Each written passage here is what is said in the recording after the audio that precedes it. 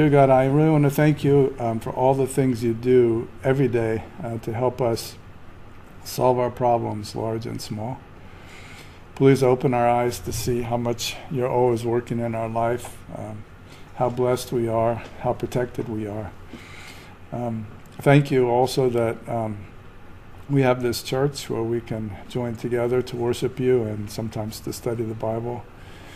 We pray that the time we spend here on Tuesday night is not wasted, but is blessed by you, so that despite everything, you can use it to teach us things that we need to know and to make us grow up as Christians. Please be the person always who's here teaching us, God, Father, Son, and Holy Spirit. And please, I hope that neither I nor anyone will stand between you and your people and the word that you're speaking to them. In Jesus' name we pray. Amen.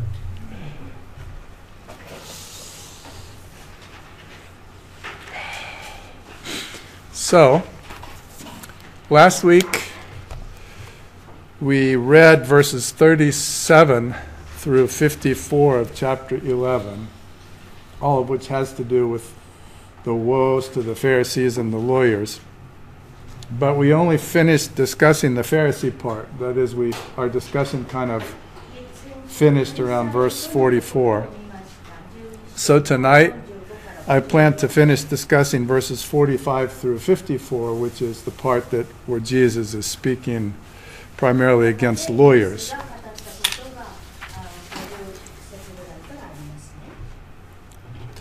Remember where we are, please, in the sort of overall large structure of the gospel. In the early 3 or 4 chapters, we learned a lot about Jesus.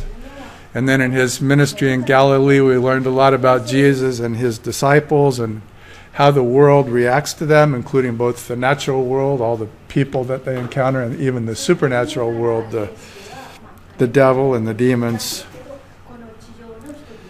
Now we're on the road to Jerusalem. This is the large bunch of text in Luke, about 10 chapters, where Jesus and his disciples have turned themselves outside of Galilee and are now moving sort of towards Jerusalem. And of course, in Jerusalem, that's when the very difficult work that Jesus will do on the cross will happen, but all of that's still in the future. So right now we're with Jesus and his disciples moving down the road towards Jerusalem.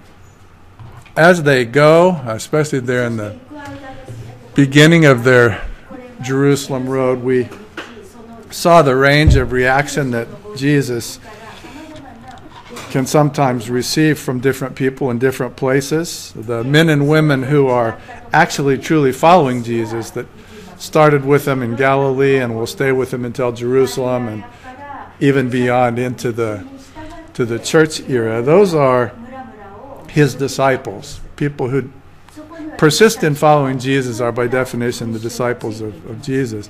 And the life of disciples is not easy, but it's worth it, because it's an eternal life. It's a blessed life which has already begun, actually, though it may pass through some difficulty along the way. The disciples are eternally okay because their name is written in the book of heaven, Jesus says. But not everybody, or even very many of the people that are talked about at this point in Luke's gospel, are disciples. The disciples are still a relatively small group of people. There's huge crowds of people following Jesus with a wide variety of interests, including people who will become disciples and are genuinely attracted to Jesus and his teaching on the one end, and on the other hand, religious leaders of the day who are already plotting to try to catch him and kill him, and everything in between. There's all different kinds of reasons why people are following Jesus, and either rejecting him sometimes or accepting him with wild enthusiasm sometimes. But one of the ideas we do get in chapters 9 and 10 is that responding in an accepting way of Jesus is really important, because on the other hand, rejecting Jesus seems to be a very dangerous thing. Jesus says some of the scariest things in the Bible. Woe to the unrepentant cities. He's looking out to Judgment Day, or to the end of time, when those who have been given a chance to accept him but have refused to accept him face some kind of difficult time near the end. And so already that theme has been introduced, that accepting Jesus is important for your eternal life. And the other thing that we pick up here, and it's the last on this outline, and Jesus seemed pleased by this, that the people who seem to accept Jesus are not the wise people or the learned people or the rich people or the powerful people. On the contrary, it seems that the people who God is revealing his Son to and who are accepting him and becoming his disciples are rather simple people, not usually very well educated, not even usually very holy or pious or religious, just simple, normal, common people to whom it pleases God to reveal his Son and to draw them to him. So as Jesus and his disciples keep moving on the road to Jerusalem, it gives a lot of opportunity for teaching. And Jesus teaches sometimes his disciples, sometimes the crowds, sometimes a mixture of his disciples and the crowd, and sometimes it's a little hard to tell how big the audience is that he's teaching. The teachings that Luke records here of Jesus, the parable of the Good Samaritan, the story of Martha and Mary, how to pray, the Lord's Prayer, why the casting out of demons by Jesus, evidence of the coming of the kingdom and not that Jesus is somehow in league with the devil, what it truly means to be blessed, how it's not usually good to ask for a sign, that Jesus already has provided a sign and more than enough sign of who he is, and so no further sign will be given. Every one of these lessons was important to the people Jesus was talking to, but continues to be relevant to us today. I think it's fair to say every one of these lessons could easily be a whole sermon by a pastor in a church. Some of them could be 2 sermons or 3 sermons. These are important teachings of Jesus.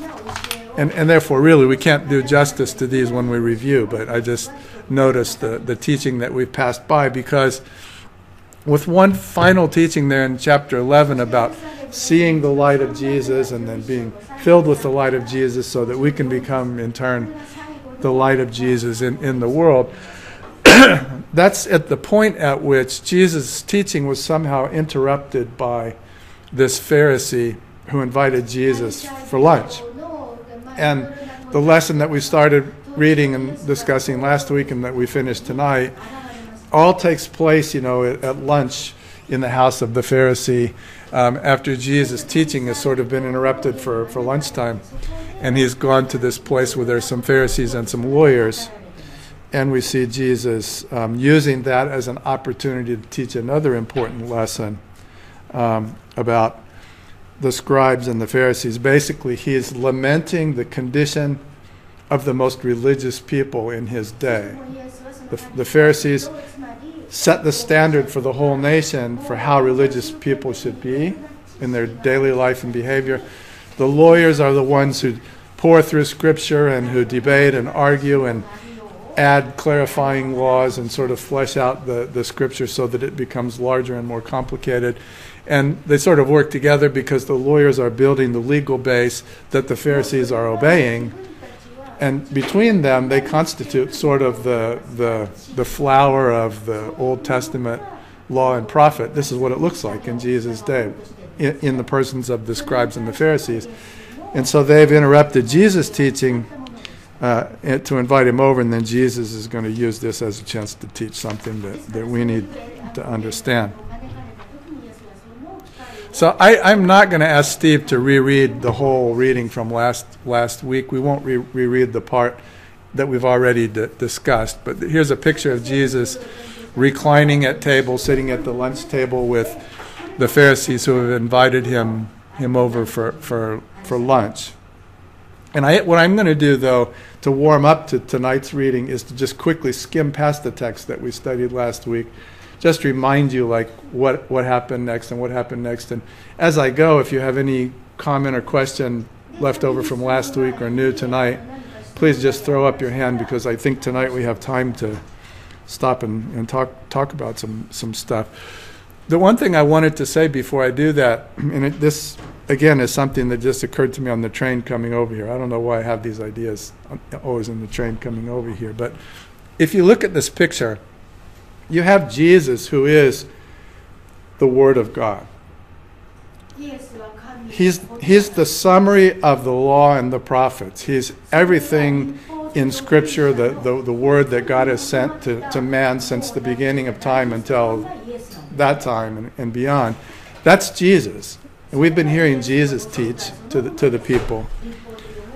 On the other side are the Pharisees and the scribes, and they are the ones who in Jesus' day have the greatest claim to having properly received the Word of God through the prophets and through the law, and interpreted it and applied it into life.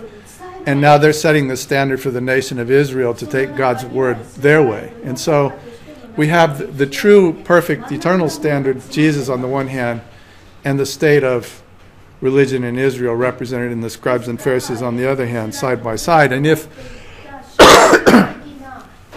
the scribes and the Pharisees had gotten it right, if they'd understood what the prophets said, if they'd understood what the laws of Moses meant, if they'd properly interpreted these and applied these, and then if the Pharisees had properly obeyed these and taught others to obey these, when Jesus came, they would have recognized him instantly. They would have accepted him completely. And so that's not what happened. So what we can see is that Jesus, when he finally comes to summarize everything, the whole voice of God to the nation of Israel, when Jesus comes to fulfill it all, he's not recognized by these people, which means that they've really lost the plot in terms of reading, understanding, and living the Word of God. There's hardly any other way you can read this as a Christian anyway. So that's what's going on here. We've got Jesus and the scribes and the Pharisees contrasted and compared through a long bunch of texts. Last week we read the part about the Pharisees. Tonight we're going to read the part about the lawyers. But let me just quickly run past the part we read last week about the Pharisees. So you remember that Jesus is there at lunch, and they were expecting Jesus to do a sort of ceremonial hand washing, just like this little boy. This is a picture of a modern-day Jewish school somewhere. It's a well-established principle in Jewish writing, outside the Bible, by the way, but that before you will eat, you'll pour a certain amount of water over your hands, not for hygienic reasons, but as a symbol of purification, the same way a priest would do before he offered a sacrifice to God. It's just a reminder that we live in a sinful world and we need to purify ourselves. And I suppose nothing so wrong about that custom in many times and places. But Jesus didn't do that. That's how the story begins. And he gets a reaction from the Pharisees who are astonished that he doesn't do that. And you have to ask yourself whether in a normal circumstance Jesus might have just been polite and washed his hands the way they were expecting so as not to cause trouble to his hosts. I sort of think so. I think Jesus is taking an opportunity to teach a lesson here by not doing that. But it may also be true that inventing ceremonies that really weren't in the Bible and making them centrally important to your religious life is bad enough that Jesus just doesn't do them because there shouldn't be invented ceremonies, and he's also teaching that lesson. I don't know. Anyway, Jesus doesn't wash his hands on this occasion, and he gets a surprised reaction. And so then Jesus uses it as an excuse to teach not about hand washing, but about cleanliness in general. He's saying you guys are good at the outside things, washing cups and dishes on the outside, or any other things. All of the ceremonies that they have are all about what you can see. Ritual purity as you can see by your eyes, what they do. But Jesus is saying that it's what's inside which is more important. And inside you guys are filled with greed and wickedness, he says to the Pharisees. This whole teaching basically will revolve around the thought that inward spiritual purity is more important than external, physical, symbolic purity. And that if you really love God and if you really cared about what God taught through the prophets and the law over all these centuries in the past, then you would care most about your internal state and least about the external things. But these guys have everything upside down. To oversimplify a little bit, they're worried about what's on the outside and they're ignoring what's on the inside. And to get their attention and to make sure they understand that this is a theological point having to do with their attitude towards God. It's just not a trivial matter of hand washing or cup washing. He's saying, you fools, don't you know that the one who made the outside, the cups and the dishes and tithing and washing of hands and all the stuff that you guys build your whole religious practice around, the same God who did all of that outside stuff is also the same God that made you in the heart, internally, that he sees that as well. And so it's also true, I think, that the point shines through that God cares much more about, in fact, only about, we might say, what's inside and not what's outside. And so if they understood that, they wouldn't behave the way they are. The fact they are behaving the way they are, putting so much attention and priority on how their external religion is perceived, means that they do forget God. They're the people who are supposed to represent God, but they're just forgetting about God completely because they've been lost in the external things. And they're foolishly forgetting that God made them internally, spiritually also. And that's why he says, woe to you, you fools. Jesus is sorry to see how low they are in the things of heaven and the things of spirit. And so then they may be thinking, and the ones who are really hearing Jesus should be thinking, oh my gosh, that's right. What should I do to be sure that I really am inwardly clean the way God cares about, rather than all these rules that I've been learning how to follow? And Jesus gives them a hint here, and he says, well, what you can do is you can give to the poor. This is an oversimplification, but a huge part of the Old Testament teaching was teaching that the people who have wealth should share with the poor, should share with the foreigner, should share with the widow, should share with the orphan. Old Testament prophetic voice was very much concerned with leaving the edges of your fields, unplowed, and not harvesting all of the fruit from your orchard. The whole deal in the Old Testament was basically making sure that people had enough to eat. And yet the Pharisees are living in a place where evidently there's a lot of poor people who don't have enough to eat, and they have an easy way to set their conscience at ease about the difference between internal and external, and that's give to the poor, sincerely, lovingly give to the poor. Is it that they don't give anything? Are they just stingy? Jesus says, no. You guys are very ostentatious in your giving. He said, woe to you, because you take mint and rue and every herb, and you carefully count out 1/10 of the seeds or 1/10 of the whatever, so that you can make your tithe to the temple or to the synagogue or wherever they tithe to, on all of this little stuff. And I think I'm right in saying Jesus is using this as an example of just absurd and extreme attention to detail in view of the fact that they're neglecting the most important things. Now, Jesus doesn't say that this is bad. He says, these you ought to have done without neglecting the others. But Jesus is saying, woe to you and you fools, that you take so much time to count out a tithe of all this little stuff which really doesn't matter. And it probably doesn't cost you much anyway. I mean, even if you accidentally gave 20% of your mint, you probably wouldn't die. You just would have less mint. But what they should be doing is paying attention to social justice and the love of God, which means they'd be already digging deep into their pocket for poor people, and they'd be motivated by the fullness of their love for God, which means they wouldn't even be thinking about tithing anymore, because they would be just giving, from the fullness of love and the Holy Spirit in all kinds of ways, rather than having rules that they have to follow that sort of limit their generosity. And finally, he says to the Pharisees, you guys like to be popular.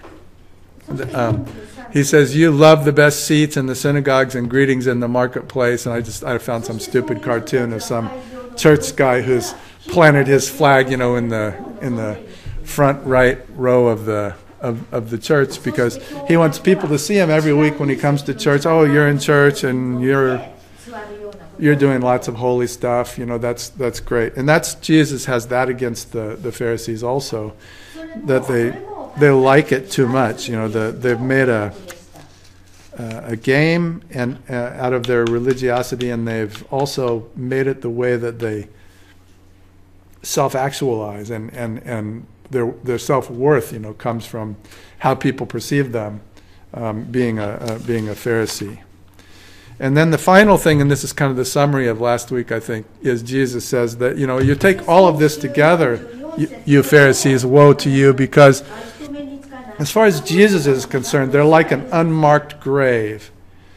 And the meaning, as we discussed last week, is that they're so intent on being pure and everything. Dead bodies, in a ritual sense, are very unclean. So Jews would have been careful not to bury bones someplace where people walk, because if you did that, then people would accidentally walk over the unmarked graves, and they'd be impure, ceremonially impure, and not even know it.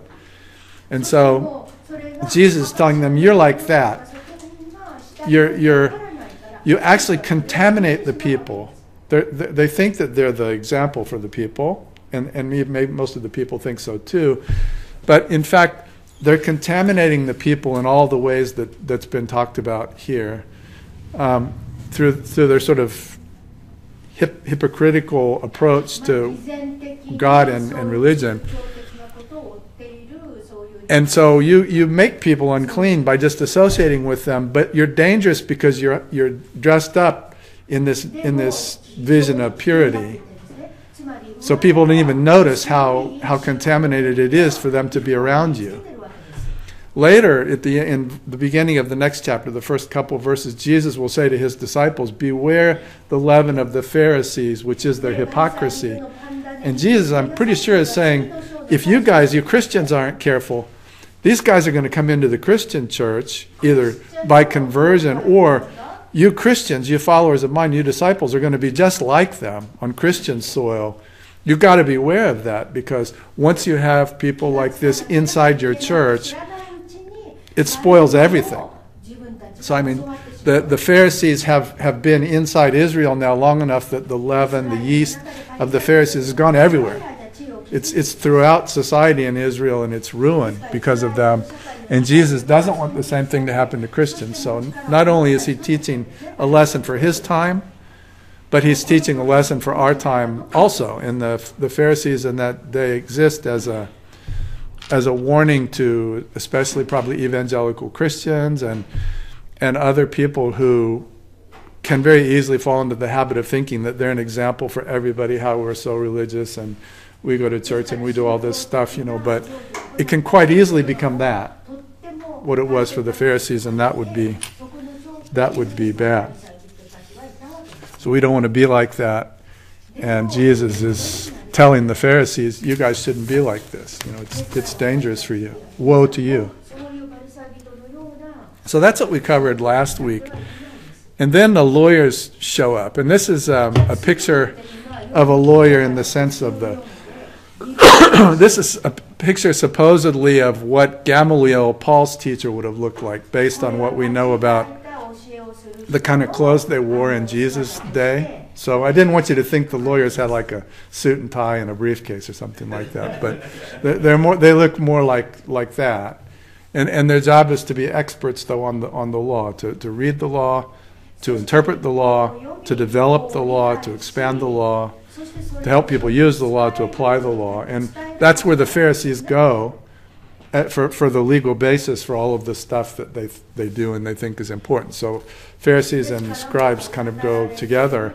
And many of the lawyers are also Pharisees, but not all. That's just background information. There are lawyers who are not Pharisees, too. So, Steve, what I want to do is just to reread this part from 45 to 54. Ken, is his microphone turned way up again? Last week we were okay. You came through like a beacon in the night. So I... Yeah, it's fine. Okay. Yeah, emote. Here we go. Okay, thank you. One of the lawyers answered him, "Teacher, in saying these things, you insult us also." And he said, "Woe to you, lawyers also! For you load people with burdens hard to bear, and you yourselves do not touch the burdens with one of your fingers. Woe to you, for you build the tombs of the prophets whom your fathers killed. So you are witnesses, and you consent to the deeds of your fathers, for they killed them, and you build their tombs. Therefore also the wisdom of God said, I will send them prophets and apostles, some of whom they will kill and persecute.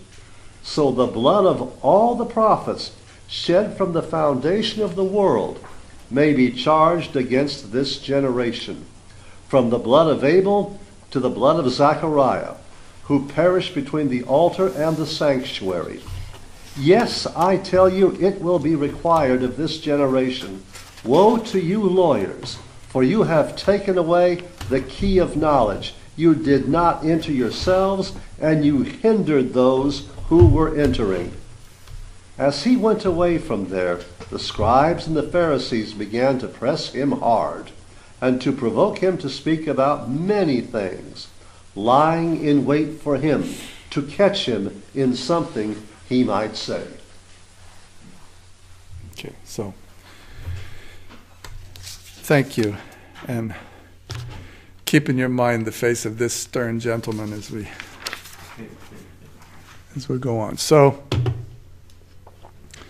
evidently, this group of where Jesus is eating, the Pharisee invited Jesus to his house. But if you look at it, it says one of the lawyers, means there's multiple lawyers there in the same house where they're eating lunch with the Pharisees. So evidently, there were several lawyers included in the group who were eating there and who have just heard Jesus teaching against the Pharisees. Some are all of the people who are Pharisees whom Jesus was expressly teaching against might have been lawyers, but not necessarily all.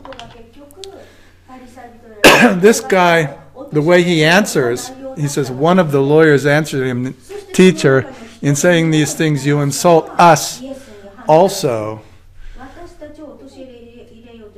suggests a few things. One, it suggests that he thought during that long harangue by Jesus, maybe Jesus wasn't really talking to him. Because now the point is raised that I guess you're also insulting us, as if it weren't obvious from the beginning. So he thought at least that he was separated from some of that criticism, at least until he made this comment. And now he's brought up the point, well, come to think of it, you're insulting us also, which means at some point in the conversation he didn't think so.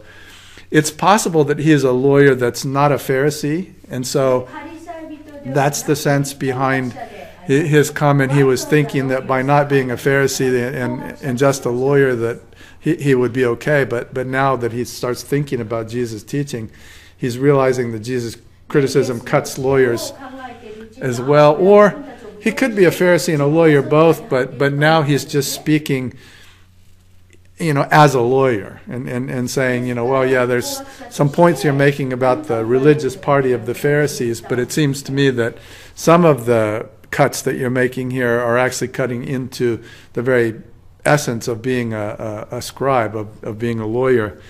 That's, nobody knows quite, how you want to read that. Here, when Luke says lawyer, it's the same thing as Matthew and other people when they say scribe. It's exactly the same thing.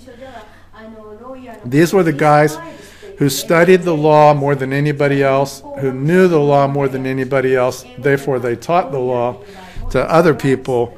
They applied the law to life in Israel. They interpreted the law so that it could be, as they thought, more easily understood by people, or made more applicable to practical daily life, or adjusted as necessary to fit the circumstances of ordinary daily life, and so forth and so on. They were the ones who lived in the law and lived by the law and helped other people in the whole country with the law. Law does not mean just what's in the Old Testament in the Bible. It means that the first 5 books of the Old Testament, the Torah, it means the rest of what we call the Old Testament. And it means, in addition, all of the writings of the sages that make up what's called the Mishnah, and it will come eventually to include other writings and commentaries which make up Talmud. It's a large body of writings. I don't know physically how big you would say it is, and in fact there are a lot of related commentaries and books just like in a Christian library. So you might understand that these lawyers have a big body of written work that they try and master, not just the Bible. In fact, in the Mishnah it says that obeying the interpretations of the rabbis is more important than obeying the scripture itself, because the scripture itself is often difficult to understand or to apply, and that the work of the rabbis and the sages has been to make it more clear for people so that they know what's really required and they know what's really necessary, which is interesting. To them it's almost the work of the lawyers. and this is the sort of the history of Rabbinic Judaism. I mean, these guys later will be the rabbis who teach. Often they'll call Jesus teacher or rabbi. It's the same sort of guys here. Paul would have been like this too. Barnabas would have been like this. There are a lot of New Testament characters who were well schooled in the law, not just the Old Testament law. So he says here to Jesus, teacher, which means he's either addressing Jesus respectfully or ironically.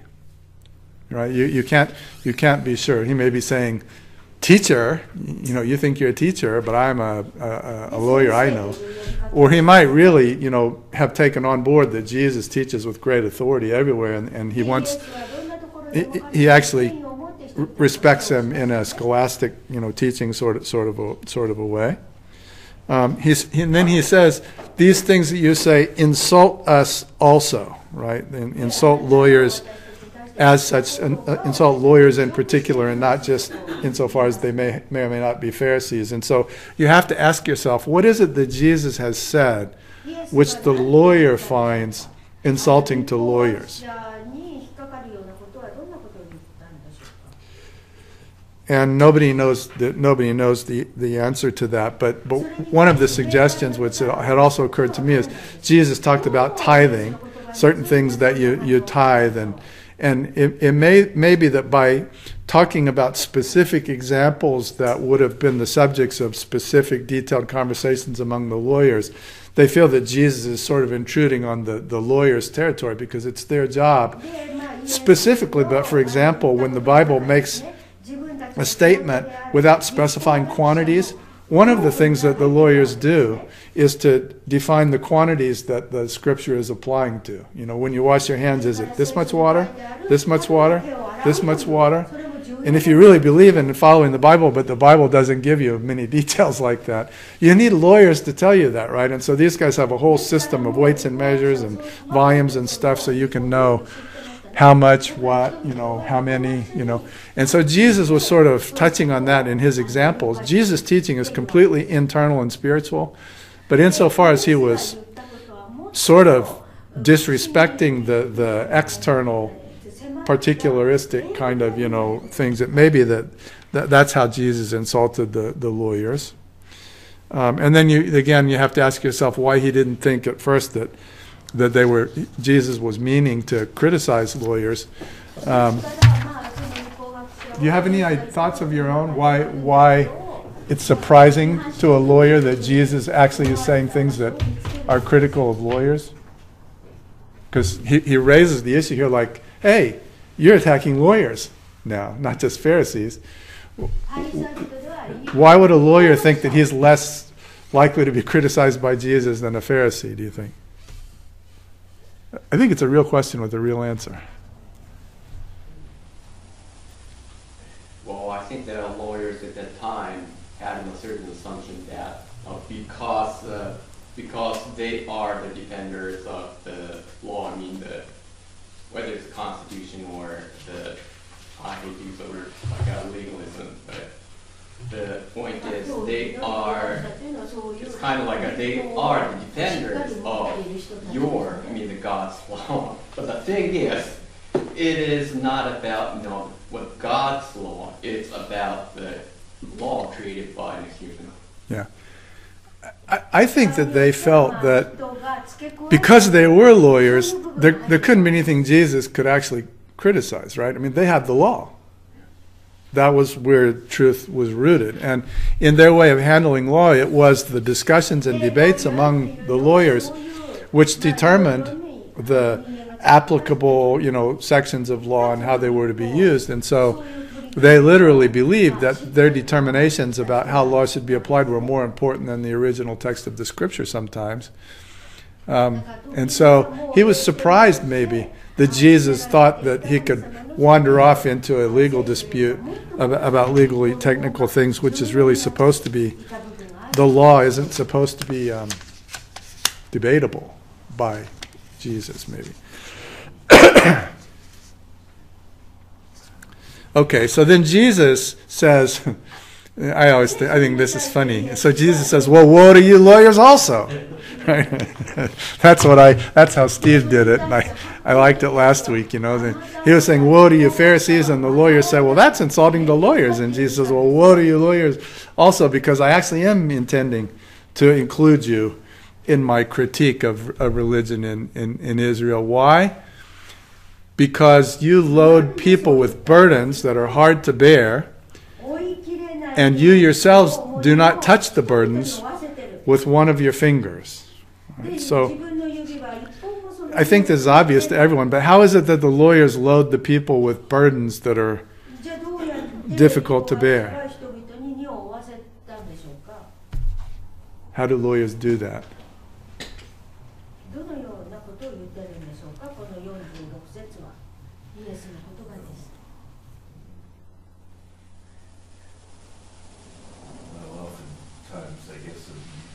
Modern times, they always complain about regulations. Okay, well, like in the European Union, there's like 1,000 pages of regulation on cabbage or something like that, right? Yeah. So when you have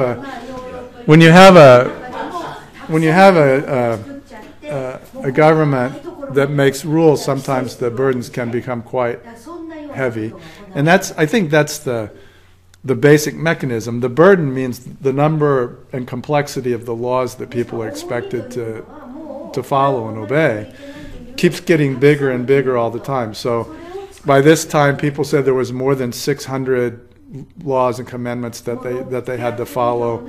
There was, I forgot the number, 20 or something different work definitions that you can and can't do on the Sabbath. The lawyers were trying to make the law. I mean, let's face it, the Bible is pretty general and vague in many places, right? When we studied Leviticus, we talked about the law. What does that mean? How would you apply that? How would you do that? That's a lot of stuff isn't clear. And these lawyers are going to fix that by making it clear. And in the process of making it clear, they're adding laws and they're adding laws and they're adding definitions and quantities and stuff until finally the burden of the law gets bigger and bigger and bigger, and finally it's hard to bear. So the law is supposed to be the blessing of God to his chosen people. The benefit they have over all the people on the earth is God spoke to them, they have God's word, but the lawyers have turned it into a burden rather than it being a blessing as it was intended to be. He says, "You yourselves do not touch these burdens with one finger." Yeah, so that's like the lawmakers, they make the laws, but then actually the people who have to follow them, well, they have to learn all these laws, and it becomes complicated. It's hard to know, what he means. So one of the things it could mean is that the lawyers make laws, but they don't obey the laws themselves. There are cases where that would be true, right, in history, but basically that's probably not what's meant here, because these guys are believed to be by themselves and by society at large as the people who are keeping the laws, right? I mean, that's Jesus is accusing them, and it gets clear here in a little bit of hypocrisy. And sometimes that hypocrisy might take the form of they actually pass a law knowing that they're personally going to break it. That there may be that kind of example, but that may not be the main example. When they say they don't touch the burden with one of their fingers, it could mean more likely that because they are experts on the law, they know how not to be burdened by the law. That's actually true of lawyers in our time also. If you really do understand the law, you can just kind of adjust your life around it pretty easily compared to people who don't know the law and are always bumping into the law all the time, right? So they could actually be shaping the law in a way that makes sense to them, both as a legal structure for society, but also as a way they're going to live their own life. Just like people in Congress don't make laws that are bad for Congress, sort of, right? Lawyers might not make laws that are bad for lawyers sometimes either. But I think, and I think the better commentators agree that what's meant here is you don't touch the burdens is a more serious spiritual theological point. The Old Testament law, like we studied when we studied the minor prophets in here, contains the gospel. The voice of God, if you're listening carefully, as you hear it in prophecy, is always saying, I love mercy more than sacrifice. Return to me and I'll return to you. I have always loved you. Repent of your sins and I'll bless you. God is always, not just when Jesus came, but always, God is always the voice of grace and reconciliation and love and long-suffering.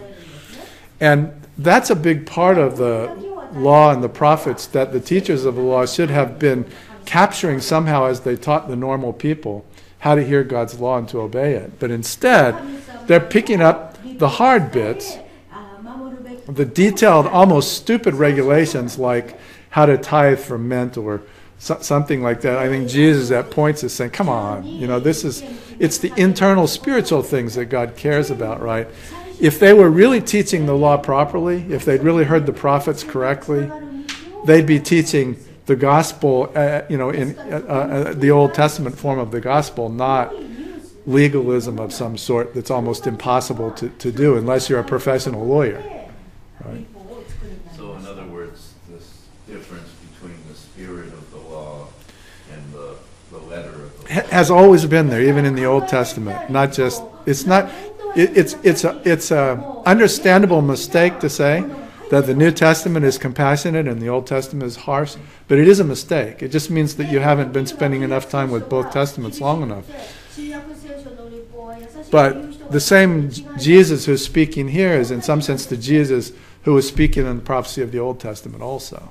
And so the religious leaders in Israel have missed the point. And they've created a law which is a burden to the people instead of a relief to the people, a joy to the people, a hope for the people. I think that's probably most likely the main thing Jesus has in his mind here, is that you guys are supposed to be taking the Word of God and helping people, but you're taking the Word of God and burdening people. That's wrong, right? And again, that's a lesson that needs to come through the modern church also, right? I mean, if you go to a church that just keeps making you feel bad by burdening you with, stuff that you've got to do, and somehow is letting you miss the point of God's love, then that's your church is making a mistake, and that happens in Christian territory, not just Jewish, I think. Although Christ really recentered religion quite effectively through what he did in Jerusalem, soon. So anyhow, that's Jesus' complaint to them, is that they're burdening people, they're not helping people, and that's not what you're supposed to do with the laws. And then he starts to say something which is really hard to be sure that I understand correctly. I struggled with this after reading lots, and I may be wrong, so please, think for yourself and follow along my struggle to understand this. Jesus says, now he's saying woe again to the lawyers. And again, woe is not a curse. Woe is sad. Jesus is sad. He was sad the Pharisees are that way. He's sad the lawyers are this way. Because they're supposed to be carrying the word of God to the people, but they're not. He says, woe to you, presumably still talking to lawyers, for you build the tombs of the prophets whom your fathers kill. So, first of all, you have to ask yourself, how are they building the tombs of the prophets? And there is evidence from archaeology and from outside the Bible, and maybe even a little bit inside the Bible, that they were literally building monuments to David and Abraham and They were, as they had the resources to do it. The nation of Israel is God's chosen people, and so they knew their own history. They were proud of their own history. They would go and build tombs or monuments to some of the famous prophets of old. Dead prophets. Remember, except for John the Baptist, there hasn't been a prophet in Israel for nearly half a millennium. So the prophets they're remembering are way back there in history.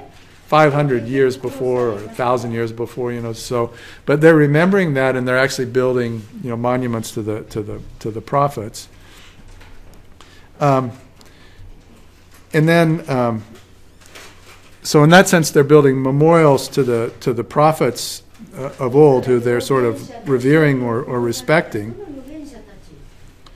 But they wind up also in the same way building monuments to their fathers who killed the prophets. As the Bible teaches and shows throughout, most of the prophets God sent to Israel were abused and mistreated, and a lot of them were killed. And so when you build a monument to a prophet saying, "Isn't Israel great?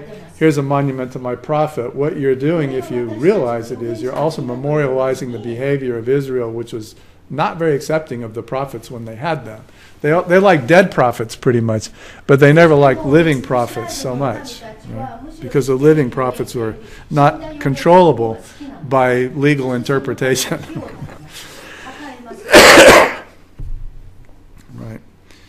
And so, I think that they don't recognize and condemn the history of their fathers while they're memorializing the prophets that their fathers killed. They should actually, as they build monuments to the prophets, recognize the religious failings of Israel, but they don't. And they sort of acquiesce to that or accept that.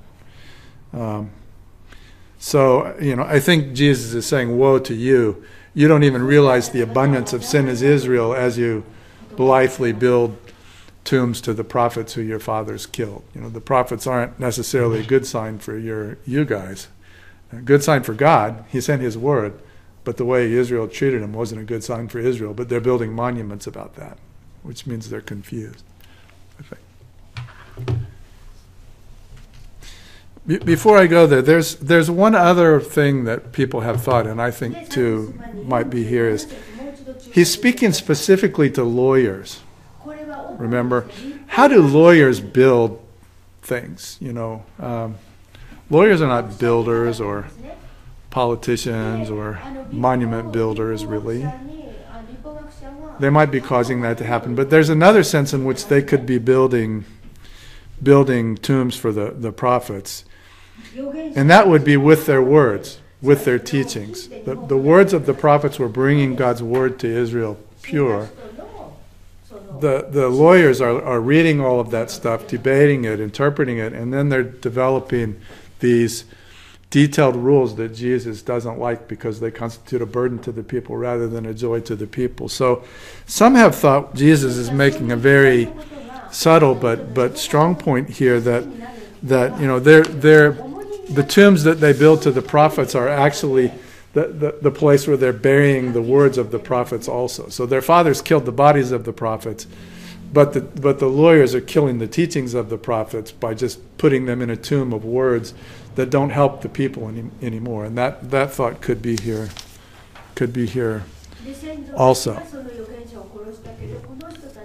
They've lost the thought that mercy is greater than sacrifice to Yahweh, and have made it all about sacrifice, and symbol and external stuff. All right. So anyway, the lawyers condemn their fathers and themselves by preserving the memory of the prophets who their fathers killed, while killing the prophecies of the prophets through the piling on of laws and unhelpful teachings. So if you combine all of it between the old generations and the current generations, the religious people in Israel basically completely erased the prophets. God sent them, but it didn't work, because one way or another they killed the prophets and then they ignored their teachings. And so it's as if God hadn't blessed Israel with the prophets at all. But they still think they're special because they had the prophets, so they're building monuments to it. That may be a fairly good description of Israel at some times and places.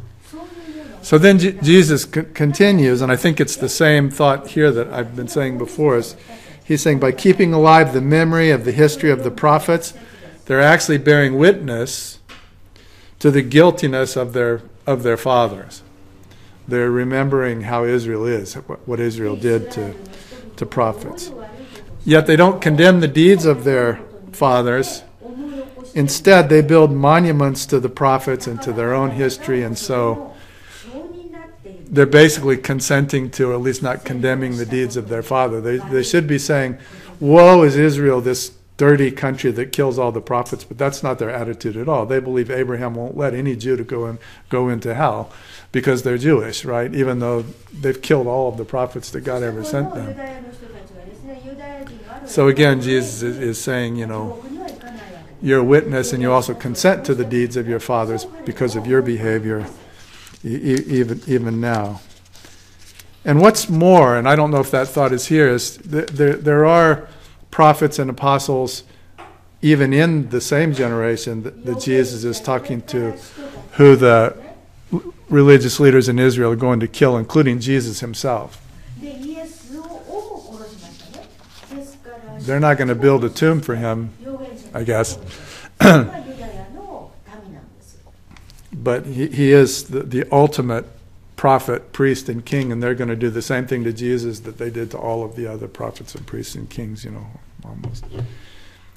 All right, so then we get in verse 49 this saying that says, therefore, because the situation is as described above in Israel, the historic situation, the current situation with the Pharisees and the scribes, because of that, the wisdom of God said that it was going to do something. And wisdom of God, all capital, is treating this as a person. It could be an anthropomorphism where you treat a thing like wisdom as if it were a person, and often in the Bible that's the case. In Proverbs, a few places and elsewhere, we speak of wisdom as if it were a person, but really we're just talking about wisdom. Wisdom of God, some people have said, is Jesus, because there are several places in the Bible where Jesus is called the wisdom of God, and in some sense he is the wisdom of God. But probably I think what's here is that it's God in his wisdom who has spoken through the prophets. So because of the way things are, the spirit of prophecy, the Holy Spirit, God, who's infinitely wise, the wisdom of God coming out in the word of the prophets, has said, I'm going to send them prophets and I'm going to send them apostles, some of whom they will kill and persecute. All right, and so God's prophetic voice says at some time in the past, about some time in the future, because of the way things are, I'm going to send some prophets and I'm going to send some apostles, and I know in advance, before I send them, that they're going to kill and persecute some of them. Something, God knew it, and he sent them knowing that that's what would happen, and he did it for a reason. What I'm saying I understand is confusing, but I don't know how to make it less confusing. Depending on when in the past the voice of God said this about the future, and which future he was talking about, prophecy is tricky that way. The fulfillment of this wisdom of God, this saying about the sending of prophets and apostles, the fulfillment of it could be seen even in some of the old prophets that their fathers killed.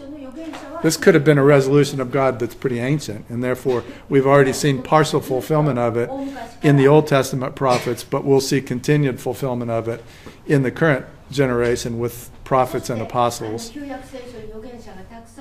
Or it could be just looking at the current generation of new prophets and apostles, and it could be God explaining through his prophets that I'm going to send some more prophets and apostles later. So we had now John after 450 years, Jesus, the ultimate, prophet, apostle, and everything. And there will be more prophets and apostles in the New Testament still. And indeed, many of them will be persecuted and killed. Right. So At least it means that there's no break in the pattern. I mean, it's been that way from the Old Testament Israelites. It's going to be that way for the New Testament ones as well. God did it with foreknowledge and purpose and intent, and he did it because he knew that they would be persecuted and killed, and there was some reason behind that, which Jesus is trying to explain to us here.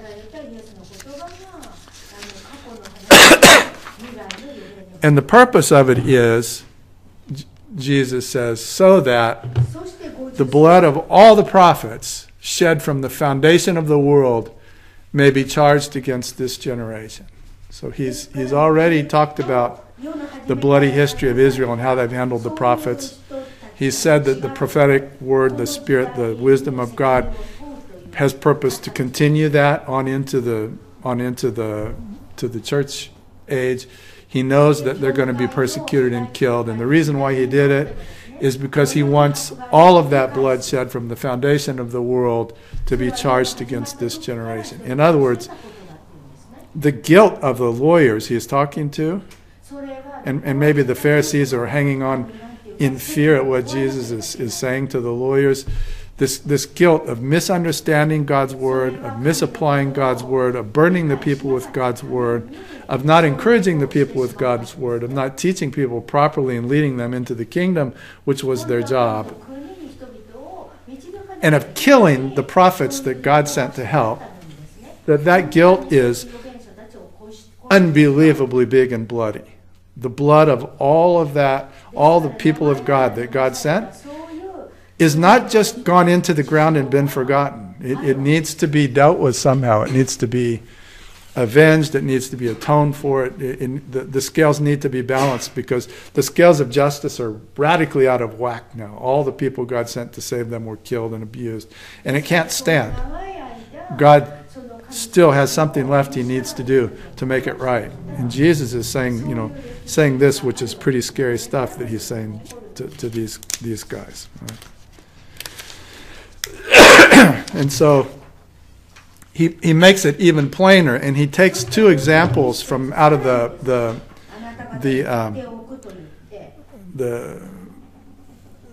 Old Testament. He takes the first person to be killed, Abel, the son of Adam. It's not clear why Abel would be counted as a prophet, but Jesus is really just trying to pick two examples of God's people who were murdered in the broad sweep of Old Testament history. The first one he goes for is the first one there is Abel, the first man who was ever killed by another man.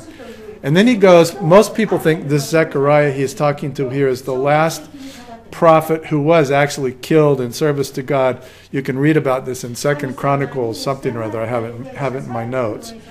Or other people think it might be the prophet Zechariah, but that's unlikely. But anyway, Jesus is just trying to say, when I said before all the blood, I meant all the blood.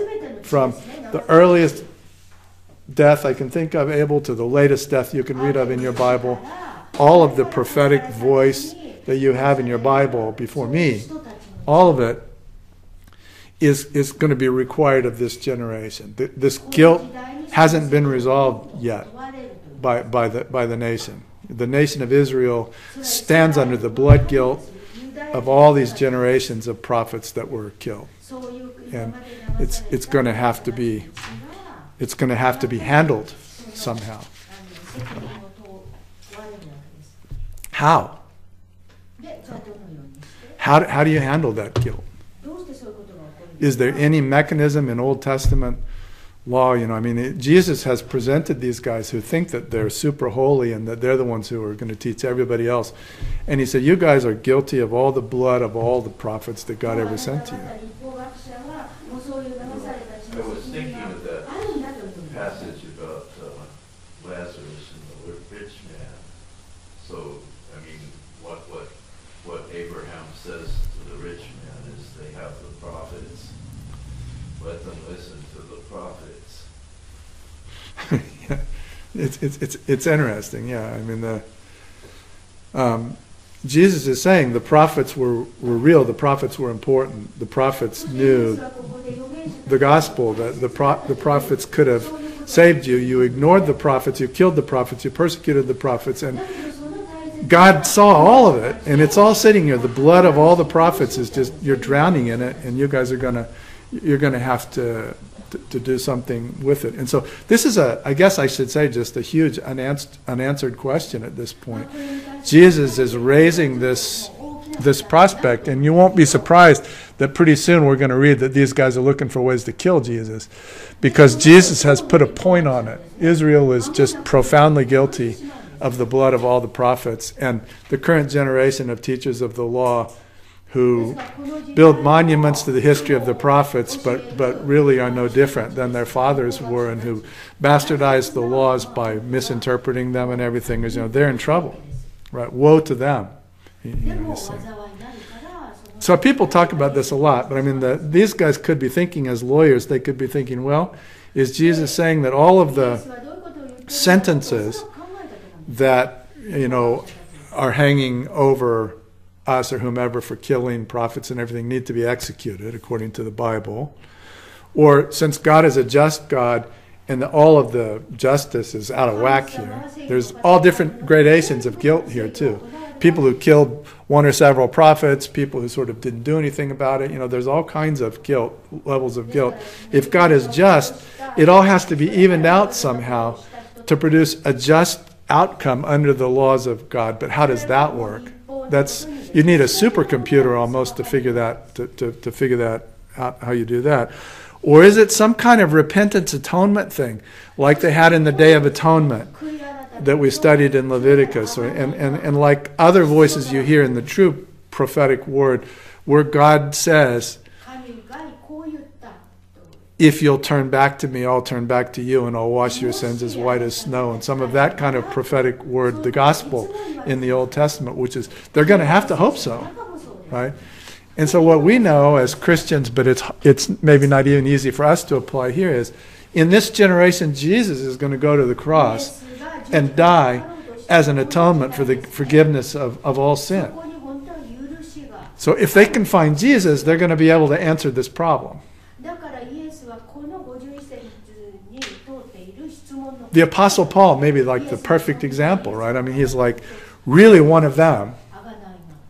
And then later he's the Apostle Paul. And so he crosses from dark to light, from death to life, all because he met Jesus and he understood finally what God was really up to, right? But these guys are blind by it right now. They're just guilty, and Jesus is trying to help them see that, because maybe the only way you can save them is by making them understand the amount of guilt that they stand under. Anyway, their burden is huge, and right here Jesus is speaking to Israel, but I don't think we Gentiles can let the lesson stop at the border of Israel either. I mean, there's enough guilt to go around outside of Israel also, I suppose. Okay, almost finished. So then he says to them, he says again to them, woe to you lawyers, for you have taken away the key of knowledge. You did not enter yourselves, and you hindered those who were entering.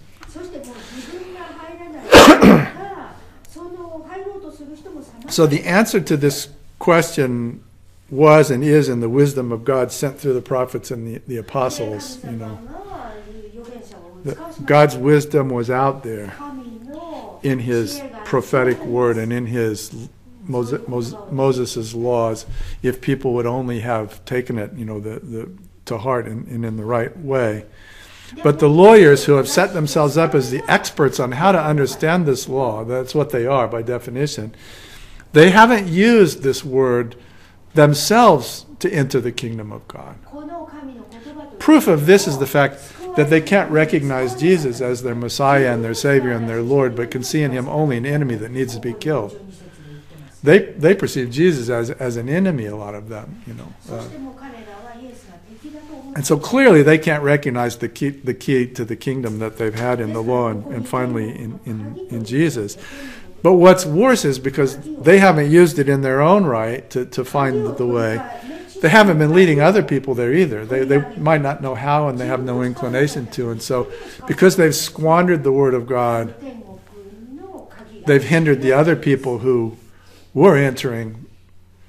And there is enough word of God out there that a lot of people have probably found salvation in God in one way or another. But these teachers of the law are actively going around misteaching the word and trying to cut it off, because they're saying, no, here's the right teaching of the word.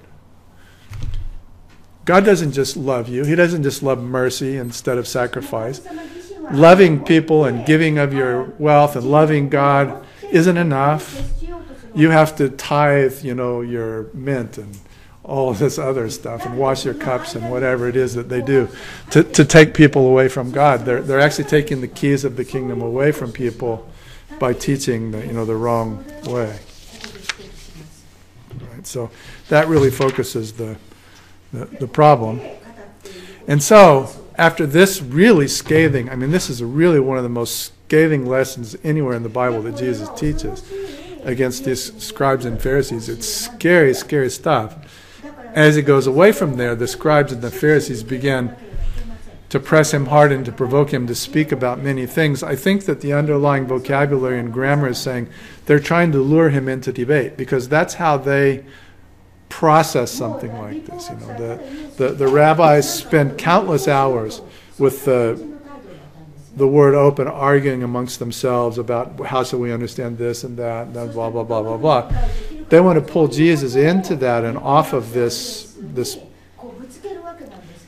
point that he's just made. And at the same time, try to provoke him to speak a lot, because they're looking for things that they can find Jesus to say that will let them catch him in something he might say, so that they could bring charges against him for blasphemy or whatever, as indeed they will do. Finally, they'll do that, and it'll end up with Jesus on the cross. So they will have completed the pattern. When they kill Jesus, they'll be at the high point of prophet killing. There's nothing worse than killing Jesus, and they'll do that. And yet, the pattern will continue through Saint Stephen and certain of the disciples and New Testament prophets. The persecution by Jews of Christians will continue for a while.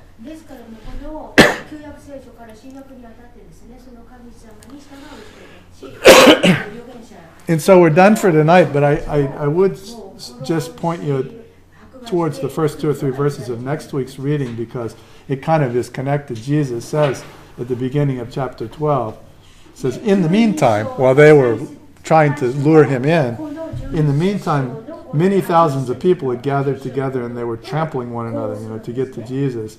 And then Jesus began to say to his disciples first, which either meant that's the first thing he said to them, or he said it first to his disciples. It's not clear. Beware of the leaven of the Pharisees, which is hypocrisy. So all 3 of the synoptic gospels refer to the leaven of the Pharisees.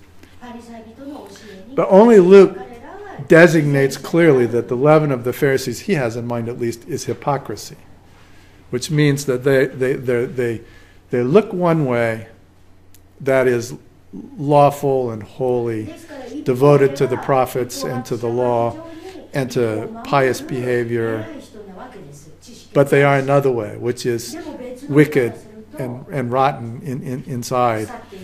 And when he tells his disciples to beware of the leaven, leaven is like bread dough that carries over to another bunch of bread dough. So you got to stay away from those guys, because they will contaminate my church if you're not careful. The leaven of the Pharisees is everywhere, in every church, I guess.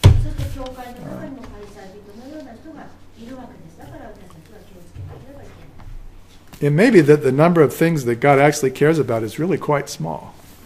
Love of God and love of man. And if we start multiplying too much beyond that, the risk of creating our own religion that leads people astray gets bigger and bigger, I guess.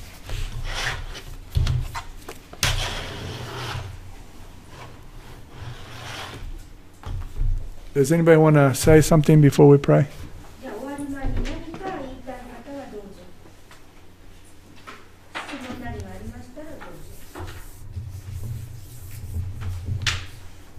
If not, let's pray. Dear God,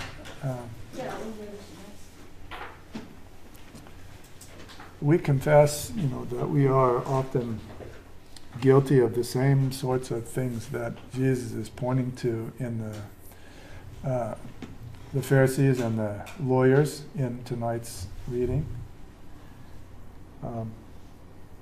It's probably not that they're worse than we are. They may indeed be better. But the problem, I think, from reading this story that they have, at least at the time that we read about, is that they don't know Jesus yet. And they don't know the sort of power of salvation that's available through Jesus' blood, which is the only thing big enough to counter the debt that they had for the way that the prophets had been handled in olden times, and were still being handled in Jesus' time. Lord, we thank you that you have done such a surprising and amazing thing to send your Son Jesus to atone for sin, for anyone, for any sin, and for anyone who is willing to put their faith in Christ and ask for forgiveness in his name. We pray that everyone, however bad their sin is, including each of us, can be forgiven. Lord, please forgive us, and please make us aware enough of the things that we do wrong, but also of the great love and mercy and salvation which has been available from you since the time of the Old Testament prophets, and made manifest perfectly when the time came for Jesus. So please keep bringing us back to you for forgiveness, and help us never to be the leaven of the Pharisees, or to be infected by the leaven of the Pharisees, starting to think that there's something about us, our religious practice, or something which is actually important.